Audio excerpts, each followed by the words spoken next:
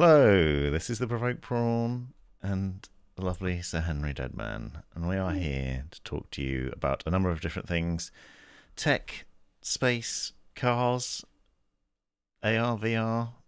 Oh, you've got an interesting ADHD gaming treatment thing, which is curious. Which is very curious. And we're going to start with this keyboard, which is a clip from a video that I've done recently. This is the Corsair K70 Pro Mini Wireless, which is a tiny 60% keyboard. And I hate this size of keyboard, I'll be honest, because it misses all the directional arrows and other things. But this is actually quite an exciting keyboard from Corsair because it features swappable switches. As you can see, it's got a standard bottom row layout, so you can change out the keycaps and make it your own style. But it's a wireless keyboard, and it packs in all sorts of specifications, including 8,000 hertz polling rate and 4,000 hertz key scanning and other things, which make it basically very fast. But the most exciting thing about it is the removable switches, because generally big brands, gaming brands, don't do that. No. I saw NZXT did one recently, but Corsair hasn't, and none of the other ones, Razer doesn't, as far as I know, for example, yet. So it's pretty exciting to see them doing it. It's pretty nerdy, but I think there's a lot of keyboard enthusiasts out there that would be keen on this. And if you're a gamer that's looking to change your keyboard and upgrade the switches, make it sound a bit nicer, or just have the opportunity to change them if they break over time, it's pretty exciting. It's about £169. It's not cheap. I actually really enjoyed it, and I generally don't like 60% because it's just, as I said, too small for me. I like my directional arrows and other buttons. They are there still, but you have to press the function key. So, for example, to be able to press the delete key, you have to press function and backspace. So you got, like, some things require two presses, which just makes life a bit of a hassle. But it has a lot of actions in it. And one of the curiosities about the K70 that you can see here as the K65, because one of the things I thought was weird about it is the K70, it doesn't have as good RGB as this one, which is the K65 RGB Mini, which has a white backplate, so you can see the RGB shining through, whereas the K70 that you can see there isn't quite as snazzy in terms of the RGB, which is a shame. Yeah. But I ended up putting some pudding keycaps on it and made it look a bit nicer. But it's got some weird things built into it. So, for example, the WASD buttons, their secondary action, if you press the function key, is actually mouse movement. So you can, like, move your mouse cursor and press clicks. So you could theoretically control everything from your keyboard without even needing to use a mouse. It's also got a lighting bar that runs around the outside of it. It's a bit crazy in various different ways. It's interesting though. It's pretty cool, I think.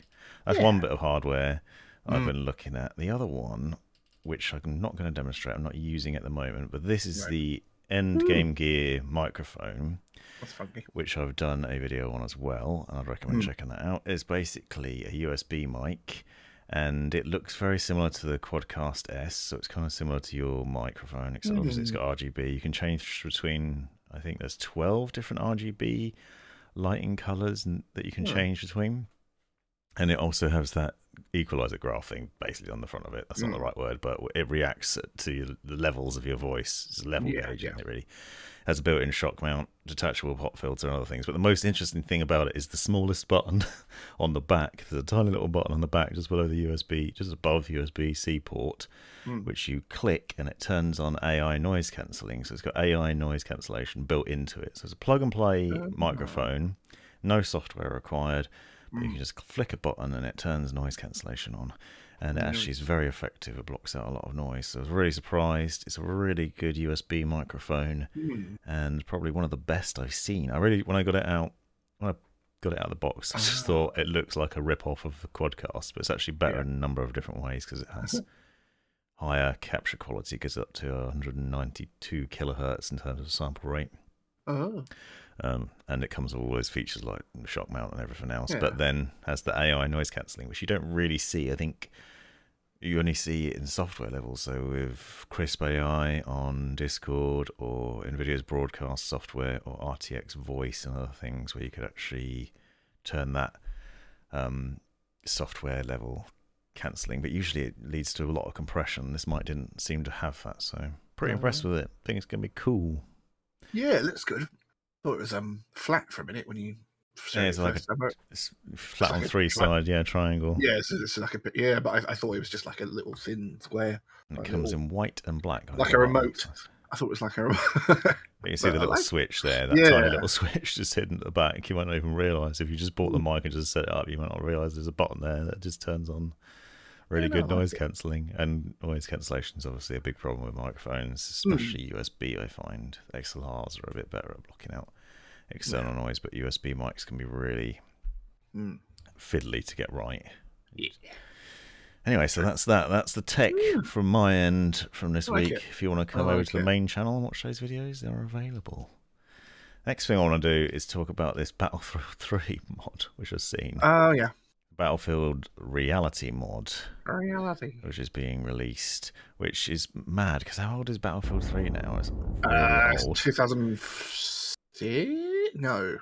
8? Feels like a long time ago, and this is inspired by the Project Reality mods from Battlefield 2 days. Oh right, yeah. Did you play those? Never properly, but I know of them. Yeah, I remember playing them, and now they were like the forerunner to the likes of Arma and Squad in terms of the sort of milsim style of shooter, and that experience. So it takes Battlefield and then just makes it more serious by making you die a lot quicker and removing all the HUD that you can see, so it's all just a lot more serious. And I saw Tomographic or one of those guys playing it.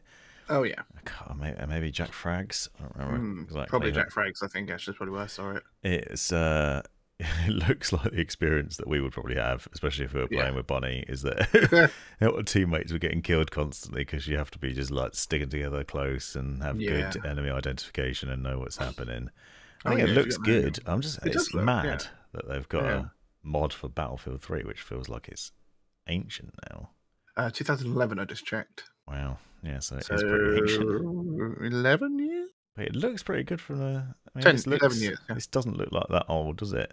No. You can see hints of the original game, but I think it's been overhauled. Yeah, on certain textures, I think there's certain, like, some things we look at stuff, they look a bit flat compared to what they do nowadays, but... I actually kind of want it to do well as well, because maybe Battlefield will just take it back throw some ideas, because this is this isn't what Battlefield used to be like, but I feel like Battlefield's gone a lot more arcadey over the years. They all have, it was a lot more serious back in the day. But anyway, the reality mod is available now. Was that now? That was now. So yeah, that's pretty mental, crazy. Very cool. Don't know why it's not 4 in other games. Maybe it's just easier to mod, but you have to have the full... There's some caveats to it, like you have to have Battlefield 3 and certain versions of it, I think, from what I was reading. So it's crazy. Normally, like, ModDB will give you the files to roll your game back with that sort of thing. Normally what happens. Oh, interesting. There'll be like a link to get to an old version, so you can download that version to replace your existing version, or you delete certain lines of code. It's a bit of a thing, but it's doable. So the next story, which I've actually set as my wallpaper already, is NASA's released the first photos from the James Webb telescope, which is... I saw this one, I thought it was a bit weird. It looks weird with all the sort of weird stretchy lines, but I suppose it would have to be because of the way they're doing it and the way they're capturing it. And then if you read the comments on this, people are just saying, they've just copy and pasted the same star into multiple places, which is just a very cynical way of looking at it. Not God forbid, galaxies happen to look the same, you know. But then, stare at stars, see what they look like. But then some of the other images are crazy. So this one, I think Hubble's taken this one in the past, but this is obviously a lot closer detail. It's pretty nuts to see the cosmic gases and things that you can see through. And just the level of detail that it's capturing. So it's already capturing quite a few different things. So yeah, this was one of the other ones. Stefan's Quintet, Southern Ring Nebula. So there's a lot of stuff that they've apparently kept. One of the other things was looking at the atmosphere. And I was watching Star Talk, which is a podcast about all this different stuff, with Neil deGrasse Tyson. And he was talking about this with one of the people from NASA that does this. So they're analysing planets to work out whether they've got atmosphere Right. based on how close they are to their sun, but also like the reflections from the surfaces and stuff, and the shadow that the planet casts on the sun.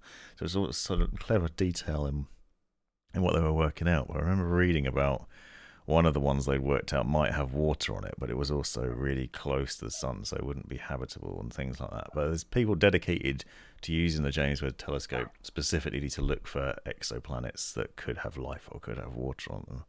So they're doing all sorts of things with this, and then they're also using it to try and look back as far as possible to see the beginning of the Big Bang, to stretch as far through the universe to see as far back as they could. I think James Webb, the Hubble telescope had managed to look back 13 billion light years or something. Yeah. But there was like 300 million more light years that they couldn't reach that they think it's actually, and since that time it's actually carried on expanding as well. So, Yeah. and then also James Webb, so you could just go on forever about this, but the James Webb telescope is apparently being used to prove Stephen Hawking's last theory before he died on the multiverse concept that our planet and us as people and specific people and the actions you've done are actually being repeated in other universes, and that there's some sort of thing that's way beyond my comprehension about how when the Big Bang started, essentially it also split off into multiple universes, and there's potential for using the James Webb telescope to work that all out, and that's fascinating. That makes that's sense. some fascinating watching and listening. It does make sense. I get that. So my theory about sorry, go on. I was gonna say it's my theory about deja vu. When you get it, it's that you've had a dream about it, but instead of having a dream, your mind went to another universe and you saw it have happen first. That's why stuff's always slightly different, but not quite the same when it really happens. But there we go. That's me. You seen the most recent Doctor Strange film? Yes. Your dreams are actually that someone else's multiverse experience. Well, that's the weird thing is I've had that theory for a while, and then they said it. I was like, oh my god, they said the thing. They've stolen your idea. They've stolen my idea. I never told anyone. They've got my dream journal. So it's interesting. It's pretty cool. It's mad. I wonder if we ever will be able to see like right to the very point. There's just like just a black screen and just like a little spark just happening in the middle of it. Mad. It's crazy, isn't it? Like boom, just some guy with a stick of where did it dynamite plungers. Like, there's so much I'd like to know about it, but I don't have the time to look into. Like the beginning of the Big Bang obviously started a long time ago. So where are we in that part of? We're not at the end, are we?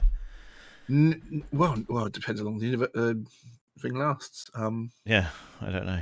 I mean, I think where do we come in terms of where the explosion happened? Because the explosion is 13 billion light years away. Where are we? We're not at the other end of it, are we? I don't understand really the concept. Well, no, because it's like it's expanding outwards infinitely. Yeah. And that's the other thing that gets me. Expanding into what? Into what? Yeah. No, I know. That's the thing. I think it's the idea is there just is literally nothing. Like there is no, because when I watched this video about how the universe ends, and it goes on for quintillions of years, and it's like eventually it follows like this CGI style. This is when it's like the planets die, the matter dies, and eventually everything gets sucked into just one big black hole in the end, and eventually this black hole just starts to slow and slow and slow. And he said eventually even the time itself just is gone. There's nothing physical, no gravity, everything disintegrates. And then there's nothing left. And they said at that point they think it just collapses in on itself and then triggers it again. Which is probably what's happened before, because it would have to have happened before for this to happen. So I think it's beyond human conception at the moment, honestly. Which is probably why it's easier just to believe it's either all a simulation or it's flat Earth and NASA's lying to you. Yeah, I don't know. I suppose if you imagine it, you just live inside a bubble or inside a balloon, and the more people fill up the balloon, the more space there is to live in. And then just don't think about what's outside that balloon. That's just the best way of looking at it. There's nothing outside that balloon. It doesn't exist until your concept of existence is based on gravity and time and physics and atoms that can touch each other.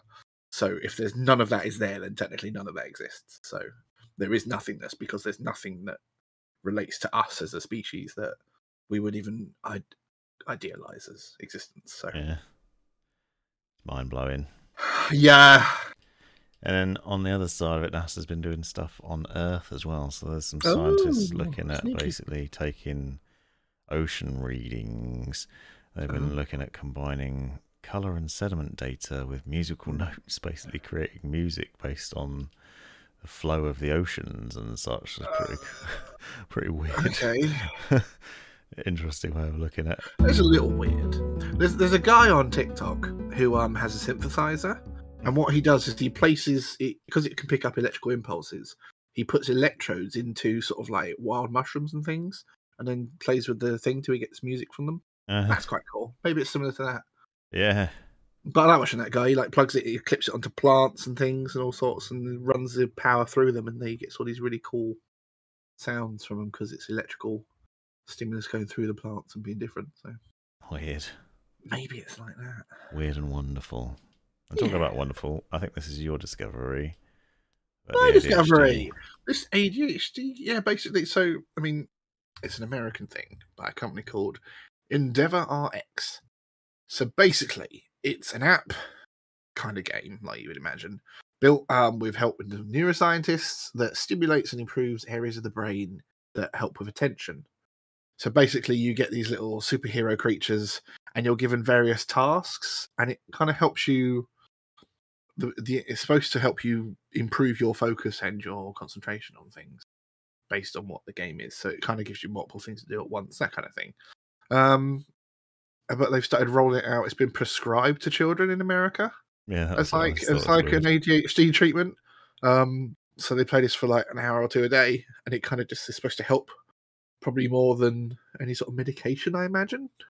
Maybe it's a replacement for medication. It doesn't say if it's a replacement specifically for the medication, but yeah. Well, the example was this one kid that couldn't take the meds because it gave him really bad migraines. There we go. And then he did playing on this game that helped him focus and multitask and avoid distraction. Yeah. And I was obviously reading this because my son's autistic and has ADHD, so it was like interesting. But there's another company in the UK that's looking to so we go London. Apthemia is using computer games to help doctors and other medical professions detect it. It's not quite the same thing, but the one that you're talking about, they're looking to roll it out in Europe as well, so maybe it will come. But the fact it has to be prescribed is weird. Like, yeah, it's a bit, but I suppose I imagine if you think you've got ADHD and you might not have ADHD, playing this game that creates an alteration to a neurological pathway in your brain probably isn't a good thing to do. So that's probably what it is, because if it is properly working in the background level, it's like sometimes. Was there a game that used to do that? I vaguely remember there being some sort of game once that was kind of kicked around, but it had something underneath the screen, like there was a background image that was flashing around that used to do something better. I'm probably talking rubbish. Anyway, yeah, so this is pretty cool. Subliminal messaging. Yeah, kind of like that. But I don't know what it was doing. I just remember there being a story about it, but I'll find it for another time. But yeah, I think this is quite cool. And then, like I say, this story kind of spirals off into other games that have been designed to help people, like that one with depression and things. So I like it. I think it's good that these sort of things can really help. I mean, I know there's sometimes you can play a game and it actually helps you because it deals with things that you're going through, or you see things that you're linked to. And I suppose that also kind of creates like why people get so attached to certain games as well. But it's nice to see people taking it seriously, because I know people kind of sometimes game creators create a game as therapy for themselves and it helps other people. But for people to go, actually, no, this is a visual and mental input that is actually useful. Because there's always been talk, games make you bad or make you do things. But the more people, I know more people that have done well because they play games, like they played Minecraft or they building games or construction games or things that got them to think logically about stuff. And then when they get into the world and start doing jobs, they're sort of, well, I know how to do this because I've been playing games like this. I know how to, project manage or organize things. It just comes more naturally to people that are more apt at those kind of games. So I think it's good that we've started to use this, and I hope it gets better. I think, imagine if you could do anything really. Like if you're suffering from like some sort of traumatic experience, maybe some sort of VR game might help you through it. Like you can just immerse yourself in something for a while, and it might help, like any sort of PTSD thing, that kind of thing. There's a whole world of things that you can do, especially if you think how much VR tricks your brain into thinking something is real. Like like that plank game where you fall off the plank because it's too high or whatever. Like, you know, that kind of thing. Like, it creates the sensation of it being real. I think there's a lot we could do. So this was quite cool. I know it's only just a tablet game that's just, you know, put that on your iPad and you'll be fine. But I think the future of this kind of tech is going to be quite good in the future. Yeah. Games do have a lot of benefits. People do complain about them a lot, don't they? Or try and blame them for things. But they do because it's easy. If it wasn't rock music, it was games. Before music, it was books. There's literally a newspaper article from like 18-something saying, "Why are these kids reading all these books?" And now everyone's they're going to warp their minds. And then literally, like, it was literally in the London Times. I was complaining about everyone reading books and how it's just a fad that won't last. And then literally now they're like, "Well, why don't they read a book?" It's ridiculous. It's so stupid. Every time something new comes along, someone can. But I think this is a good step. I like this. Yeah, absolutely. I like my kids playing games because it's better it improves hand-eye coordination and things like that. Absolutely. Absolutely. Yeah, it's good stuff. Yeah. And then tenuous segue into Magic Leap, which actually isn't for people generally. It's going to be aimed at businesses, but Magic Leap 2 is apparently coming, and it's going to cost $3,299 or $4,999 for the enterprise version. But apparently it's new and improved, and it has all sorts of things. Has a wider field of view at 70 degrees. Each eye taking peak 2.5 million pixels worth of content on 120 hertz refresh rate, and it's got 4K cameras. It's able to capture 4K onto 256 onboard storage. It's really interesting to see more and more companies making these sort of thin, easy wearables, right? And obviously Facebook's been pushing what they're doing. But a lot of these brands seem to be going after enterprise and businesses rather than people at the moment. Yeah. The text is not there, or it's what I think the consumer market isn't there. Yeah. Because like to play a high quality VR game, what do you need? Like £1,000 headset and like £1,000 computer. People aren't going to pay that at the moment. There's also talk about this being used for the metaverse as well. It's just metaverse gear, so everything's metaverse. I don't know. I mean, maybe I don't think it'll take off with this generation. I think if they get enough of it into the next generation, I think it'll just be secondhand natures of them, and they'll just be used to it. It'll just be where they interact. There could be some benefits to this. When we were talking a minute ago, I was thinking about the metaverse because I think it's guffy and nonsense, and I wouldn't want to do it. But if you were suffering from, let's say, depression or agoraphobia or something, you didn't want to go outside, maybe the metaverse is a good way to socialise with people. Oh yeah, and no, feel definitely. Like you're out a bit more. Yeah, it's kind of. I think the problem is because it's so commercialised at the moment. That's what the problem is. Like the only people you like, I've seen videos where people have gone into these zones, and the only people there are the people paid to be there, and they're having a conversation with people, and like, oh, that's great. Okay, before you leave, could you give a like to this? Maybe say that you'd be willing to buy some beer, like if you saw it in a store, because that would really help me out. And they're like, what is happening? Like, so this whole interaction they've had with someone, which I thought was really positive, was actually just rubbish. Really, salesperson or something. Salesperson.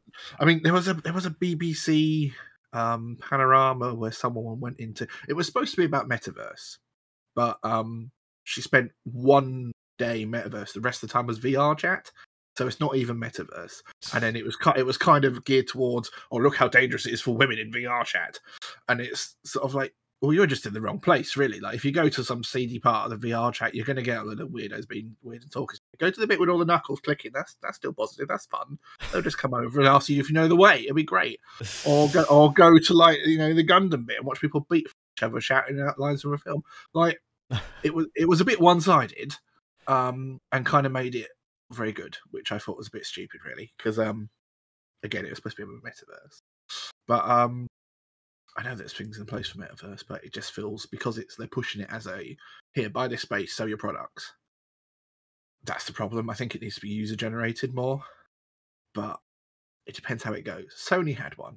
So I don't know if you remember this. Sony had something called Sony Home. It wasn't VR based. It was just like Second Life, really. Like, you kind of used to just walk around.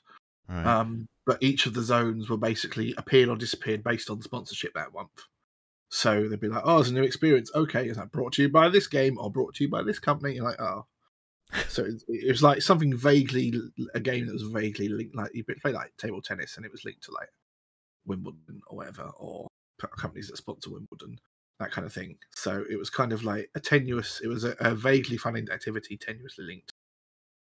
Weird. And I think that's the problem I have with all these things, because I just kind of want a free space where I could exist for a bit and be fun, or just build what I want, that kind of thing. Like if I could build my own place, like my own kind of city in VR, that'd be really cool. Especially if it was like real scale. The time it would take would be amazing. God, can you imagine? Anyway, But Ted, yeah. your segue. Talk Talk about Sony. Yeah, talk about Sony. Sony wants to be the Nike of gaming peripherals, or Nike. What does that mean? Well, they think that there's nobody, there's no dominant leader established in the gaming peripheral space and headsets and whatever else, and so they want to dominate it. They want to be like the Nikes. So they were saying about they're basically going to go after esports players. So we're going to start at the top and learn what the top esports players want, vision in mind. To basically like Nike does, providing shoes for athletes, you can win prize money in esports. So if your monitors lag slightly and you lose, Sony's products aren't going to let people down. So it looks like they want to basically make the best possible products. Oh, I see. For PC gamers and others, and then dominate that space, which I suppose makes some sense. I mean, they've done pretty well with PlayStation. Why can't they come in? But I mean, there's a lot of big brands out there already, isn't there? There's going to be some stiff competition. This is true. I mean, the only reason I think there isn't a dominant lead is because all the people that are influencers get stuff for free. So they're not buying it themselves. They're just being given the latest stuff by certain companies. And certain companies give certain things to certain people. So some people have like SteelSeries, and some people have Razer, and some people have other HyperX. You know, it's kind of, I don't know if there is a dominant thing, because I think they all kind of are pretty much the same now. It's just there's so many brands of them because they've all just reached parity with each other in one way or another. Personally, there's a lot of similarities between the products, and nothing really stands out. I think eventually you kind of settle on a brand that you like and you enjoy, and you try to gear yourself towards. I say that as I sit here with a SteelSeries keyboard, a Rocat mouse, and a HyperX microphone, and AKG headphones. But I think it is possible that people kind of just go, "Oh no, I like Razer. I'm just going to get Razer. Or I like SteelSeries. I'm just going to." Definitely, your average gamer. There are average people that would buy everything from one. Yeah, because you know it all works together, especially when it's got like a software that controls all the lights and things. You just think, which is probably what Sony wants. You just think, oh, these guys are the best. Like Razer's the best. Yeah, I want a Razer keyboard. I want a Razer mouse. I want a Razer headset. Yeah, whereas you kind of see. Yeah, like you say, you have a mix. I have a mix. Logitech does my favorite keyboard. Probably SteelSeries would be my main mouse. I'm currently using a SteelSeries headset, but I don't know if it's my favorite. And then obviously Shure microphones. That's not even gamer stuff. Yeah, no.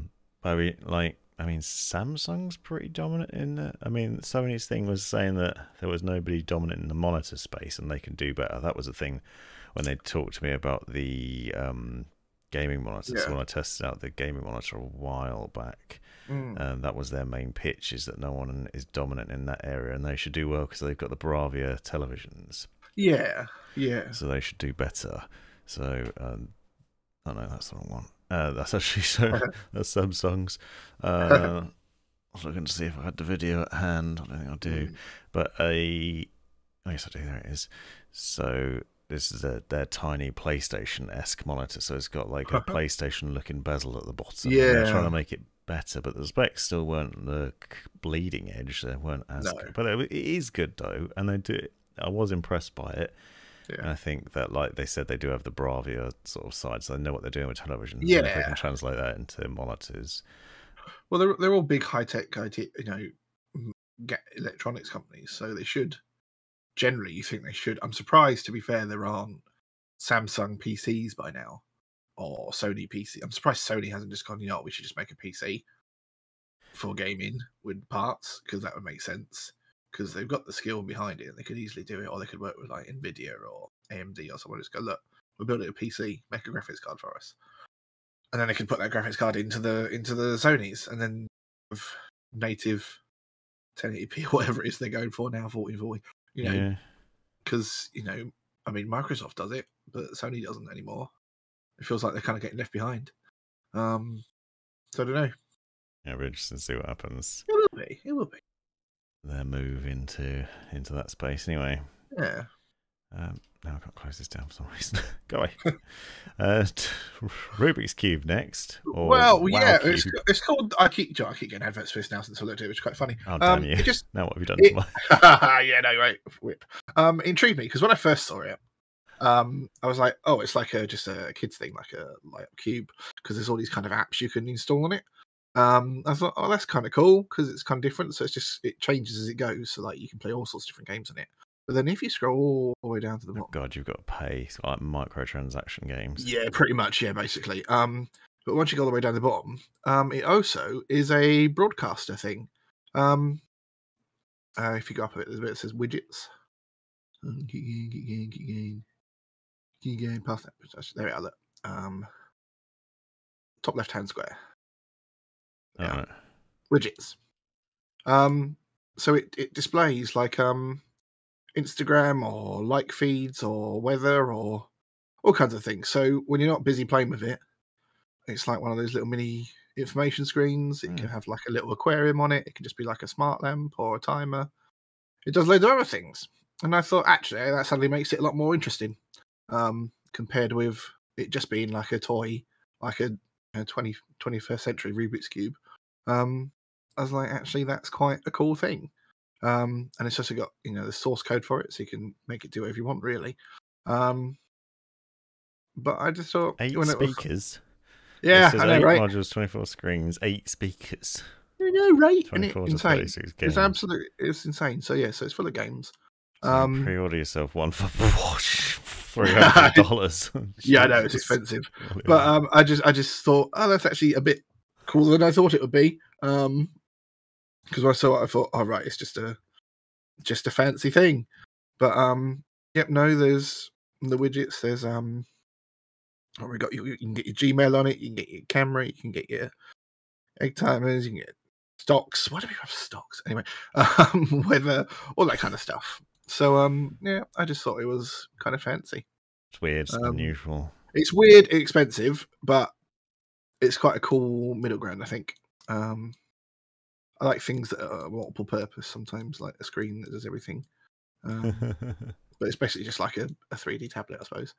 But I liked it. I thought it was cool. I thought I'd show. Yeah, it's interesting. I don't know if I would buy one, but it's interesting. I don't. Yeah, not at this price. No, I think when the third gen's out and it's like £100 maybe or less than that, then it might be tempting. Depending if the games are any better. But it just looks fun. There's puzzle games. There's like all sorts of smart amps and aquariums. You get them for free. You have the little fake fish swimming around, which is quite funny. Loads of stuff. Literally an egg timer, which is really funny, like a design. Just pour sand in, which I thought was quite good. When you said it was a broadcast thing, I thought you meant like you could use it like this. Oh, right. Yeah, no. The skill. So Razer's doing a stream controller take on Elgato's Stream Deck, which I thought was interesting because this is actually, to my knowledge, the third time that Razer's basically taken an Elgato idea and made their own. They've got the Razer Keylight Chroma, which is basically Elgato's Keylight but with RGB. They've got the Razer Audio Mixer, which is basically, in fairness, actually that's Go XLR. It's like to Go XLR, but Elgato also did a XLR interface recently, which is actually a lot smaller. And now they're doing this stream controller, which is like this. The Stream Deck, and what I thought was interesting is it looks like a Loop Deck, and funnily enough, that's because it is. So they've teamed up with Loop Deck to create this. Are you aware of Loop Deck already? Yeah. I actually looked at their things a while back because I was curious because you can use Loop Deck. So this is Loop Deck. They have a lot of different interfaces, and you can actually see it basically looks like the same thing. So there's Loop Deck Live S, and that's basically what Razer's rebranded it. So they've got Loop Deck Live, And what it does is it gives you, oops, wrong one, hardware level controls over your streaming stuff. But you've got dials, you've got buttons, and you can do other things with it. It's got 12 haptic LCD keys and then analog dials on either side of the screen. And obviously you can use it all for your stream controls. But it will also work with other things like Spotify and native plugins for Adobe Premiere Pro, Photoshop, After Effects. You can use it for of course, hue lighting and Spotify and OBS. So lots of potential. Yeah, everything the other stuff does. And I'd like some Swift controls. I just started using DaVinci Resolve for my editing, and I found it a bit of an adjustment. And I know that LoopDeck does sort of, you can use that with the fine granular controls. So rather than doing the keyboard, obviously you can have the shortcuts set up for whatever you'd want, where you can just press the buttons, but also you could use the dials to tweak things. So I was intrigued by that. And then this popped up about the stream controller. So yeah, and there are other things that Razer seems to be copying other people on as well. So they've got a lot of things coming out. I think it's good to see them expanding the range of things they're doing. Elgato did the same thing. They came out with a lot, just seem to be coming out with a lot of different products lately, and a wider range. So it's pretty cool to see competition out there. I don't know if most people would pick up a Razer Stream Deck instead of Elgato's, because Elgato's been around for so long. I think they've kind of established a name for themselves. I think they are the dominant brand in that sort of space. I think if you need to do stuff on the fly, like say you make music online, like live or something, or things like that, I think you might want it because you get that extra kind of sensational touch where you can do stuff. Because Stream Deck, you kind of have to have it set up ready to go ahead of time and pre-plan what's going to happen, so you've got a button for it. You can't really do it on the fly. But maybe having the dials and things, could be interesting. Yeah, you could if you say, oh, suddenly that doesn't work, or suddenly I need to adjust this or whatever, then that works. But yeah, it's neat. It's neat that they've actually partnered. Cool. They partnered with LoopDeck. I think it's actually better than trying to release their own. I feel like maybe you could probably just do all this with a LoopDeck anyway, and it'll probably be cheaper than the Razer version. Yeah, maybe. Like I feel like that what old Razer's going to add to it is maybe some RGB. Yeah, so this is the actual LoopDeck Live. Yeah, but it does. It's got integration with Twitch and stuff already, hasn't it? Like, as far as I remember. I was just curious. All right, so the Razer Stream Controller is $269, and it's the same price. Same price for LoopDeck. Yeah, so it is actually more expensive. I think it's I think it's just. I'd probably sell more just because it's branded with Razer. It's because it's got a Razer brand. The average people probably wouldn't think, oh, I'll get a LoopDeck. They probably wouldn't even know what that is. Yeah, that's probably what it is. But I think it looks pretty cool. But, yeah, no, it does look cool. I think if I did more kind of graphics or editing kind of stuff, I would probably. Felt like I needed it. I think it'd be quite a good tool to have, but I don't think it would replace a Stream Deck for streaming or anything like that, because that's just plug and play, isn't it? And drop and drag. It's just. Yeah, they're really good to use, like the foldering and stuff like that. Yeah, exactly. Yeah. Anyway, so that's that craziness. Here's the other craziness that I saw earlier this week. Oh, yeah. Yeah, this madness. So BMW has got a heated seat subscription in the UK, and so you can pay £15 a month to have heated front seats in your car, and £10 a month to heat your steering wheel. And this is insane because BMW said, well, you can pay up front for this, or you can choose to do it. And also they're saying it's useful for second-hand car owners. So if you buy a car off somebody and they didn't have heated seats, now you can get it because you can just pay the subscription. So all the hardware is already there, but it's blocked at software level, which is such a... Why do we live in this microtransactional world where you can buy a car now where you can't use parts of it? That's just ridiculous, though, because then... You're buying the same car as you would, so you're still buying like a top spec, fully kitted out car. But then are you getting the car cheaper than you would if you bought it? It's confusing. Yeah, I guess you must be getting it cheaper. Well, are you though? Like, or are you just paying top spec money for a car, and then whoever wants to buy it with all the features enabled is paying even more money for it? Yeah, because that's just stupid. They're not. It's not BMW's not the first people to do it, though, are they? I think you hear about it from other brands, but it's just like I can't believe I we mean, live in this sort of there's world. been subscriptions for sort of proper things like internet services or like what's the thing the Americans have when you crash? Ormstar, is it? Like when you have an accident Vaguely, yeah. and you press something. Because I've got my car has an S.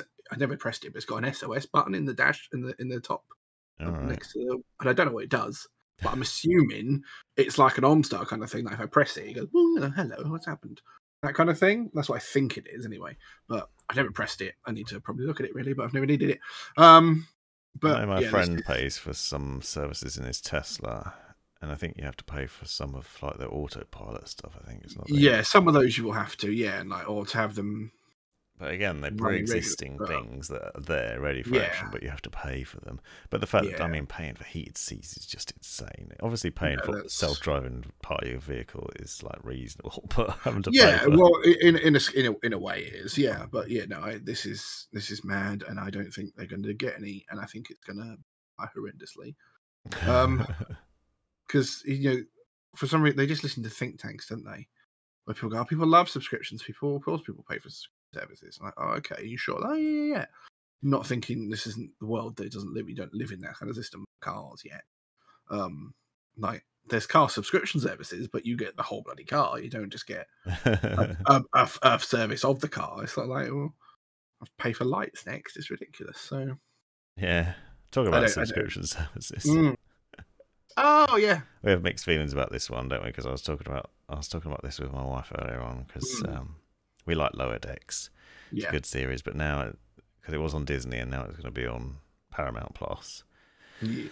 Which I'm upset by because I don't want to pay another subscription because we already pay for Netflix and Amazon and Spotify and Disney. Yeah. I don't really want to pay another one. But she was like, well, we're cancelling Sky, so maybe we could afford it. Well, this is it. Like when I used to have Now TV and Sky Movies, which was about £22 a month for both things individually, both together. And that got worse and worse progressively, and I decided I didn't need the movies anymore.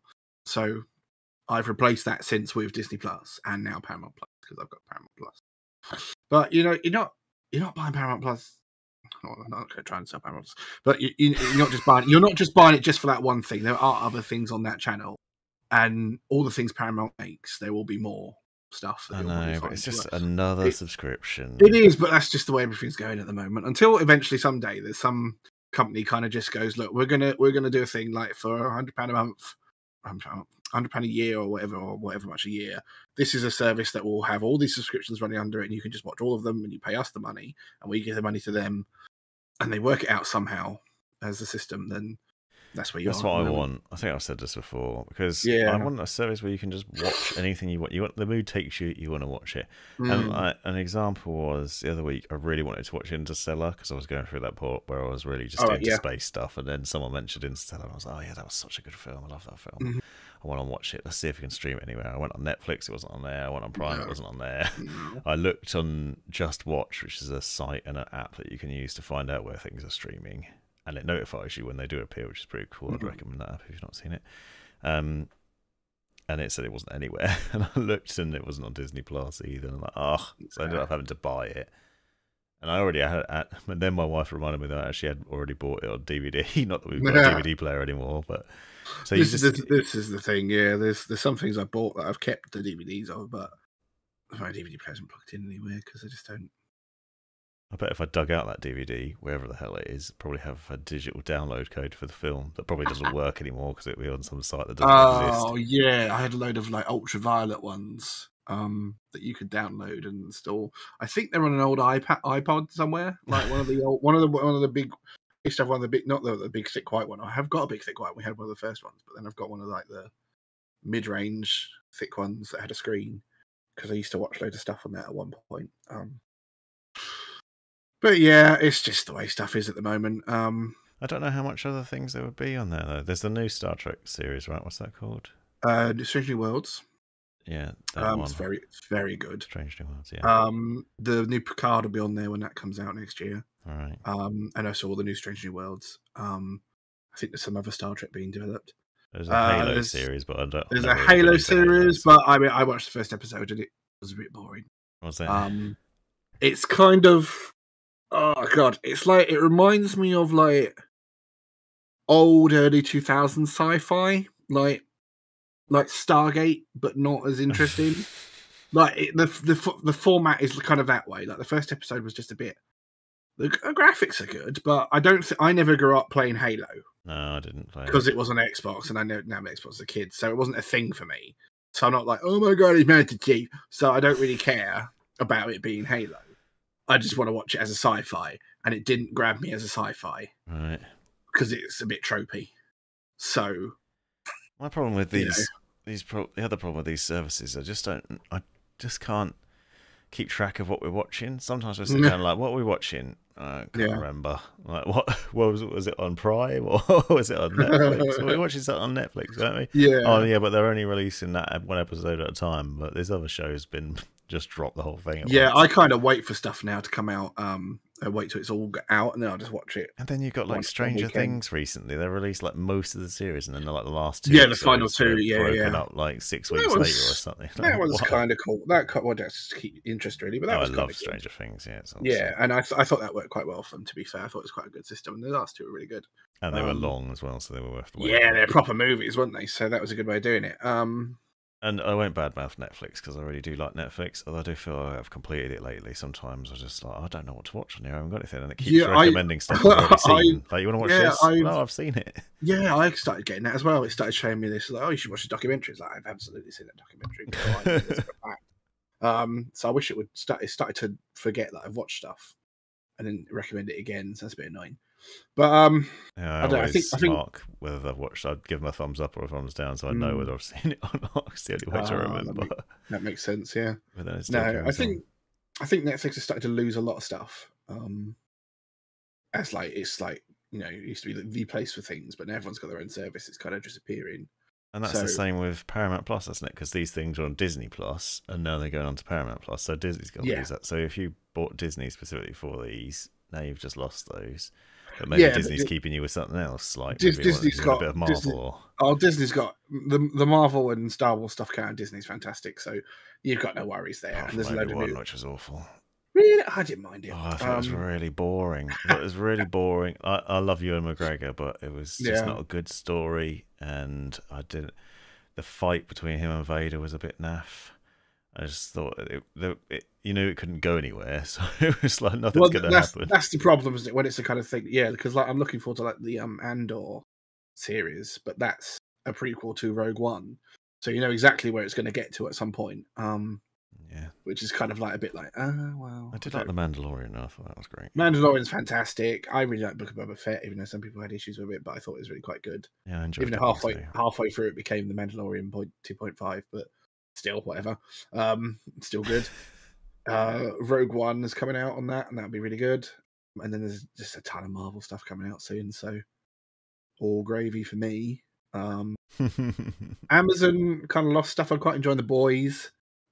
Yes. And in September it's Lord of the Rings, so we have to see if that's any good. I've seen it. There's a few great shows on Prime. The Outer Range was fantastic. Did you watch that one? Where they're on the farm and then a hole appears in the ground and it does weird stuff. I'd recommend that. That one was really good. And then there's another one called Night Sky. Have you seen that one? No. This old couple basically have a room in their basement that seems to take them to another planet where they sit inside like a room where they can see out. They're on another planet and they can just see out into space, and they just go and sit in this basement in this room and stare out into space, but then things happen and it gets a lot more interesting. So it is really worth checking out. It's interesting. So that's Night Sky and The Outer Range. Okay. Scribble that down. Scribble that down quick. Write it down. Yeah. Those are great ones. But yeah, there's a few different things. But as we've said before, I think Prime's video recommendation system is absolute garbage. Oh, and the app is terrible too. Just how it runs, it's just not very good. But I mean, to be fair, Amazon I get for multiple reasons, not just because it's a TV subscription. The TV thing was kind of a plus because it used to get Amazon like delivery, and then you had Love Film, which used to be Amazon Prime back in the old days. Because Love Film was the UK version of Netflix before Netflix got here. Yeah, they took it over, and they just don't seem to improve the user experience. No, they have. Yeah, And it's weird Yeah, because no, Amazon's obviously good at sort of recommending and knowing what you want to buy when it you'd comes to imagine, products, but yeah, not but for films. no, they're not very. It's just not a very good UI, but hopefully it'll get fixed. It doesn't seem like it's going to. No, not really, but we'll see. I mean, they're the only ones that I really have anymore like that, Disney, Netflix, and thingy. There's loads of others. Like my parents have got BritBox, but it's just old British comedies. It's not really. That's on every other. That's around all the time, really, or on YouTube. Really mind too much. I've noticed them all started leaving Netflix as well, all the BBC stuff. So that's probably where it's all gone now. Yeah. But yeah, we'll have to see, really. On to the next one. I'm going to let a story come in. It's going to. MetaQuest headsets will stop requiring a Facebook account. They require a Meta account instead. What's the difference? Oh yeah, that's fine. I really hate that Facebook's changing the umbrella companies to Meta. I don't mind that. It's just I don't want it to suddenly tell everyone what I'm playing on a headset or try to invite them all to join me. There was a massive uproar when they forced people to use Facebook as a login for the Quest headsets, and this was a long time ago, so it's weird that they're taking so long to roll it back, or even that they have done this, to be honest. I think they're realising people don't want a Facebook account anymore. So yeah, and if you weren't using Facebook, you had to go and set it up. But then there was a problem because people would set up the account, then not use it. Then their account would get closed because Facebook thought they were bots. Then they couldn't use their Quest anymore. So it was ridiculous when it first became a thing. But now apparently they're moving away from it, so you don't need to worry anymore. So I suppose that's a good thing. I found it interesting that actually Oculus has done so well. I remember seeing something that it was Steam hardware survey suggested that Quest 2 was the best-selling VR headset that was being used on Steam in the last few years.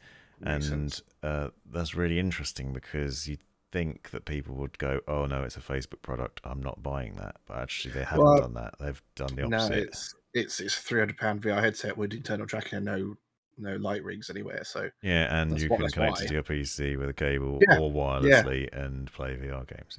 Yeah, it's perfect. I'm still thinking of getting one. You should. At some point. I would recommend it. I probably would. I just I know the minute I buy one, they'll be like, number 3's coming. This one, like, will be your girlfriend. Like, bugger. So it'll be your girlfriend.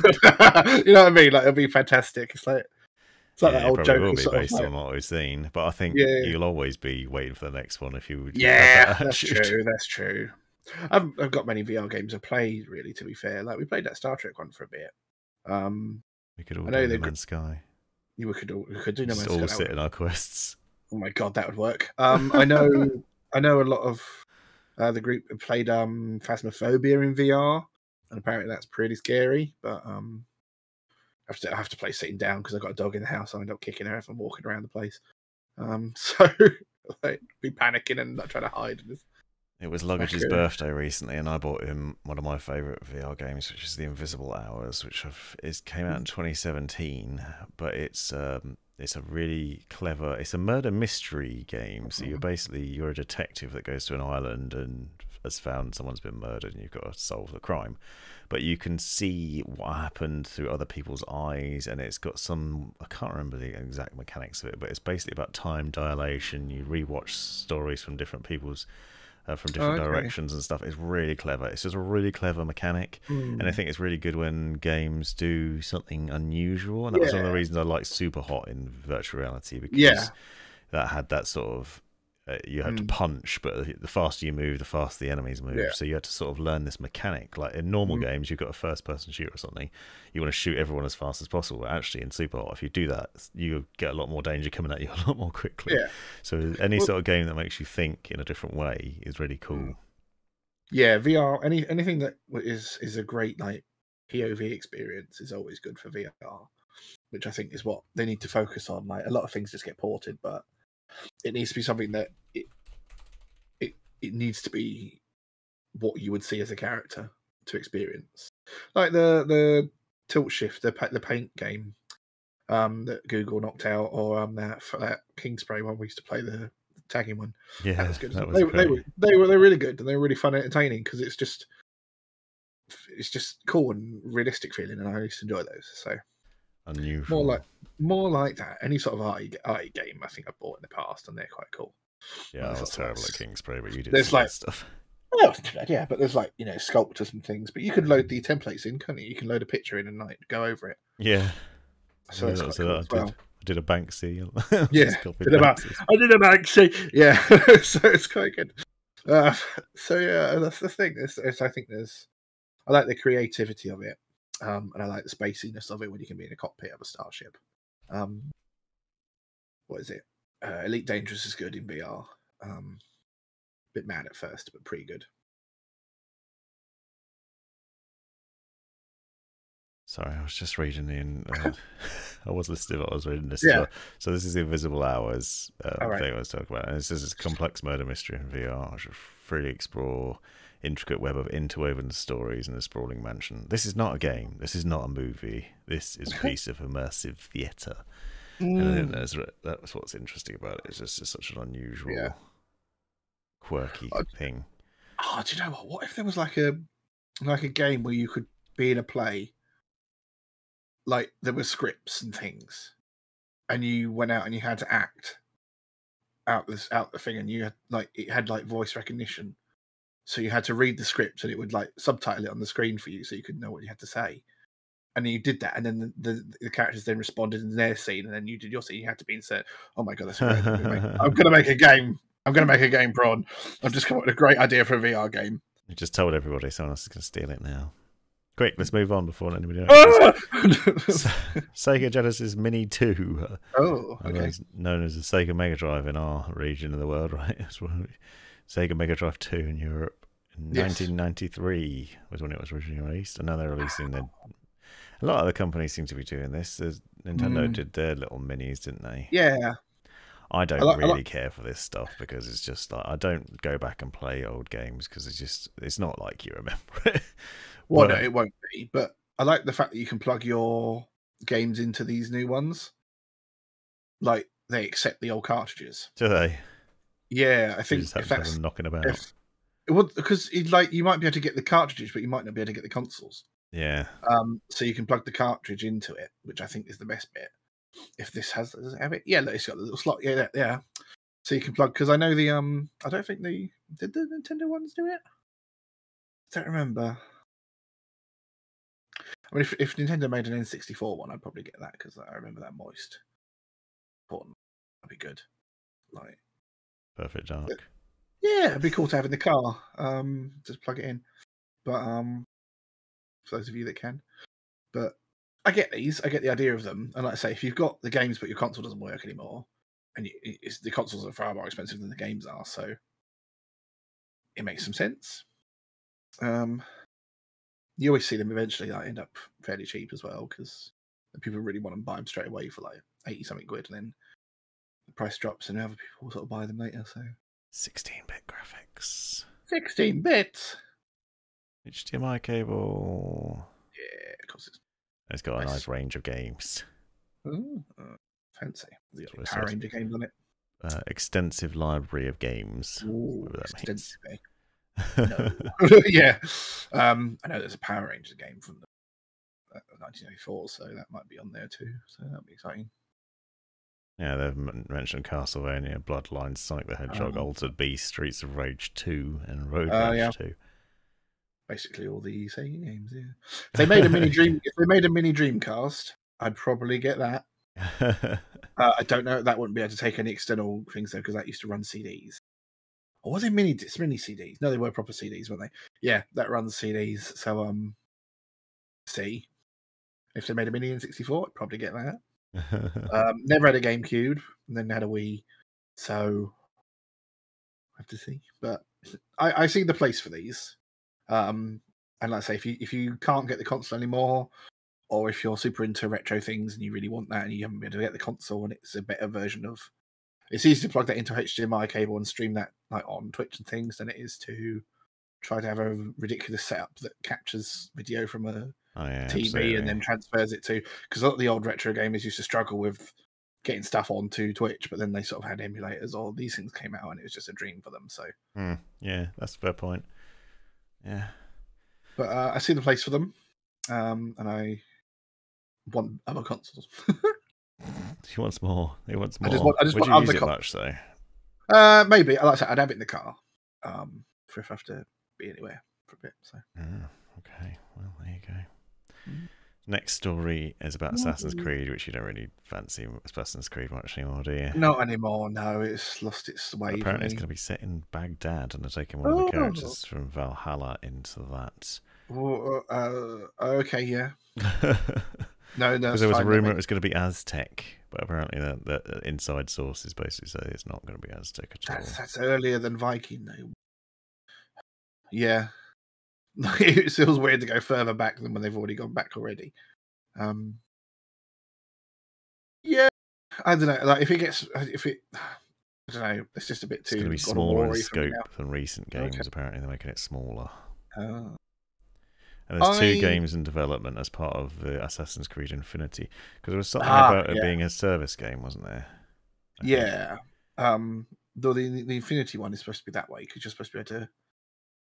It's supposed to be like all. I think it sounds more exciting because it's supposed to be like all the different eras of Assassin's Creed, and then you can like have your own assassin and you go on missions all throughout history, which sounds a bit more intriguing than a whole game set in one area that isn't particularly interesting to me. So maybe better. I'll have to see how that goes. I imagine it would work a lot like the multiplayer did in Revolution. Is it the French one? Whatever that was called.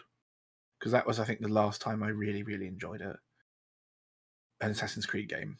Like 3, and then Black Flag, and that one, I think, were the best ones for me. Didn't really get on too well with the sort of London Victorian one that much. And I haven't played any ever since because they've not interested me really. Basically, I think it was really good. It had a really good storyline, and the sort of dropping in and out of missions in that thing is this evil company is trying to get information from you. I thought was really cool, and I thought it was leading up to sort of like a modern day kind of Assassin's Creed. Like, I thought it would be like a mix between sort of like a modern day Assassin's Creed and like the Matrix, where they kind of drop into missions to try and find information out to. Like, you got to get into. Let's say you got to get into somewhere. Stop giving away game ideas. Well, I just want I know, but I want people to listen and do things properly. Like, but like, you say like World War II Assassin's Creed. World War II would have been great. World War. I mean, you got to climb the Eiffel Tower during the occupation, but that was about it. Did you ever play the Saboteur? I think so. A while ago, yeah. Because that was World War II, like that was like you were Resistance, weren't you? It was ages ago, though. Forever. Was it PS3? I feel like it's PS3. I think it might have been, yeah. Yeah, I feel like I recognise. I think it had a You can buy it for £4 now, apparently. It must be PS3 then. It's pretty ancient. 2009. Yeah. Yes, it was then. Yeah. Fair enough. Sorry. No, like I say, yeah, that would be cool. God, I think there's a good. Yeah, of course. Oh my god, yeah, of course. Look at that. Look at perfect textures. Yeah, no, this is it. Like, I think there's such a broad scope you could do, and if they really tried, I think they could do really well. But I don't know why they make the decisions they do, and I wish they'd tell people. But because it seems weird to go from sort of a stealthy kind of assassin game that's got this whole throughout history, but there's a company secretly trying to get memories from you, which is why they keep picking you up and doing things. To that doesn't exist anymore, and now you have to fight gods. I think they still do some of that. I'm the other way because I already got bored with those bits. Whenever you get snatched back out of the Animus and had to deal with the future stuff, it was always dull. And that's just because it was story building. But if they'd actually had a bit where it ended, where sort of like he broke into like some warehouse and they like say Animus had actually been working on sort of like modern day version of the armor, and because you've unlocked all these memories, you know how to do it. So you just put it on, and then the final scene was you on the top of the roof as the security came. You just, like leap of faith off the side of the building, like into like a truck going past for the pillows or something stupid like that. It'd be really funny, and I think that'd be great for like a modern day Assassin's Creed that they could then kind of combine with Watch Dogs kind of thing. I think the two of them together would be a great concept, but they just don't seem to do it. They go, no, this is Watch Dogs or this is Assassin's Creed. And Assassin's Creed then just went, well, we're going back to the start of history now, and I'm not going to tell you why. So it just confuses me. But I preferred. Talking about things that are confusing. Oh, good. I'm just going to, every time as a segue, Okay, segue into I something. like it. Go for it. Into hardware. So this is an M2 drive. This makes no sense Right. to me at all. So M2 NVMe, which is a tiny card that you slot in and gives you storage space. For some reason, they're making one that you can plug in 5 SATA cables into it. So it's like plugging in your data cables. You know the data cables that you removed from the hard drive. So you plug in your hard drive cables into that, which would be a complete mess on like most motherboards, because you plug this in and then you've got loads of cables just spilling out the middle of your motherboard. Very strange. I think because it could give more speed, so it's saying like PCI connection tops out at this speeds and other things, but it's such a weird looking device. Yeah. Very strange. I'm going to go from weird, because that is weird, to what Henry and I think looks bloody awesome. Yeah, it is. Look at it. Beautiful. Which is the Envision 74. And this is another Hyundai. We've been seeing a lot of very nice and intriguing cars. Is one thing me and you agree on, isn't it? It's just that they're coming out with a few different electric car companies seem to be doing it, but you saying that these guys seem to be doing it the most is coming up with breaking the sort of old, just trudging along. A lot of car companies just churning out the same sort of looking cars and models and boring and not being very adventurous. And I think with the electric cars, they seem to be being a lot more crazy with it. I think the problem is like a lot of these legacy brands. I mean, Honda's a legacy brand, but technically, but they all kind of the same part of the same group. So they all design one chassis, one engine, one interior system, and then go, just sculpt your own thing on top. So they all look the same because they've all got the same sort of setup for it. So there's not much you can do. But because all the electrics have to be from the ground up, you can do something new. And Hyundai, although they're kind of in the same group as Kia and Geely, which is the Chinese manufacturer of all the parts for them anyway. So a lot of there's cars that are very similar. So like the Ioniq 5, the Kia 6, and the Genesis GV60 are all basically the same car, but with different specs and outloads, basically. But they are pushing it more as they're coming up with these new things.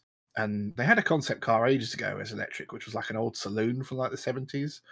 And they redid it with all sort of neon lights and things and made it look amazing. But they're really pushing these two models as like, you could also race these models. And I think it won't be long before there's like fully just electric. I mean, there's already electric Formula One, but I can imagine electric sort of like rally racing cars, like Toka touring car, but electric. I think it'd be quite cool. Yeah. Because the range is going to be a problem on some. Well, they do hundreds and hundreds of miles anyway. Like they can do that on a full range. So yeah, I was thinking like WRC races, for example. They race quite a long distance over a variety of tracks. I suppose you could charge out between sessions and stuff like that. Yeah, you could do. You'd have superchargers. It'd be done in 20 minutes. But this isn't. I don't know if this video features the same. This is the other version. This is the Ioniq 6.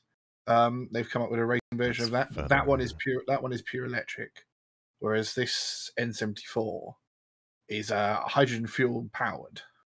So the hydrogen powers an electric fuel cell. So this has like a 600-mile range or something like that, which is pretty bonkers. But obviously, you need to find a hydrogen station somewhere in the country to fill it up. If you did get one, I don't think there'll be for street racing, and street cars. I don't know if it will come out as an actual vehicle. I think it might come out as a race car here and there. Maybe there'll be like a version that's just all electric. Like they'll take all the wide body off, and it'll just look like one of the old Ford Capris. I love the angles on that thing. It's gorgeous. They should do, but I'm sure you could probably buy the kit and just stick it on yourself. This is one of those ones, and I think in the example images from further up, they show that how they've basically modelled it on like their old cars. You can see in here. I mean, this looks so ancient, and yet they're taking it old, and they've there it is. That's one of the old coupe. They've mixed it with a new, but it also just like feels futuristic in some ways. Doesn't it? I really like these front lights, for example. It's because we grew up in the 80s and 90s, where sci-fi modified cars that were current. So all the cars were modified 80s and 90s cars. So for most of us, the sci-fi, of the future is 80s and 90s modified vehicles.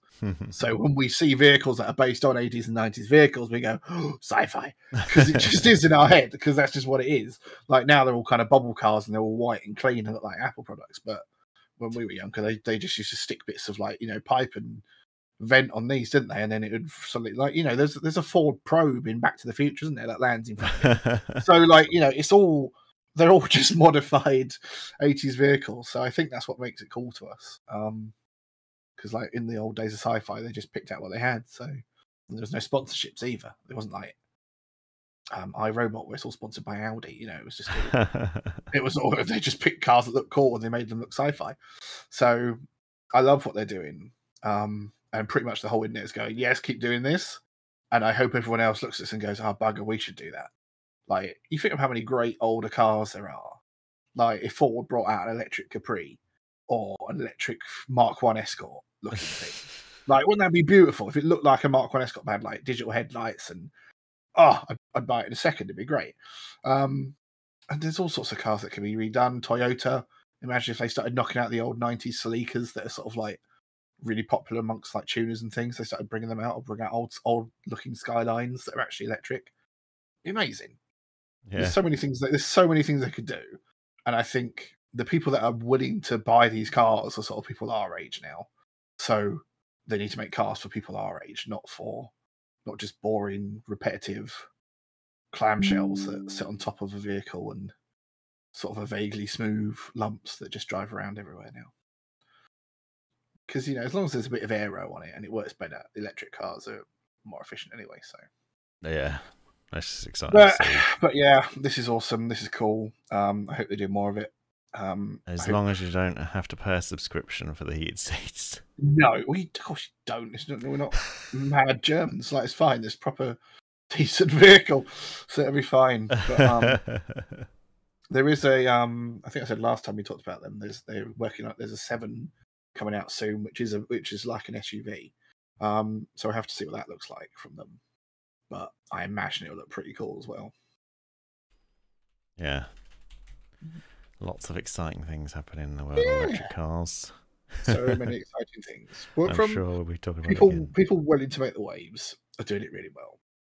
And it's either, if it's resto modding or this kind of stuff, I think it's my favourite kind of thing. So hopefully more people will do it. Absolutely. And that's all we've got for this week. It's been fantastic as always. Hope you've enjoyed it. Hit that subscribe button and check out Henry's channel in the description. Is that your dog? Not your stomach. She's sad it's ended. She's so upset it's ending. So sad. It's ending. What have we seen? Never mind. Thanks for watching, everybody. No worries. Cheerio. Bye.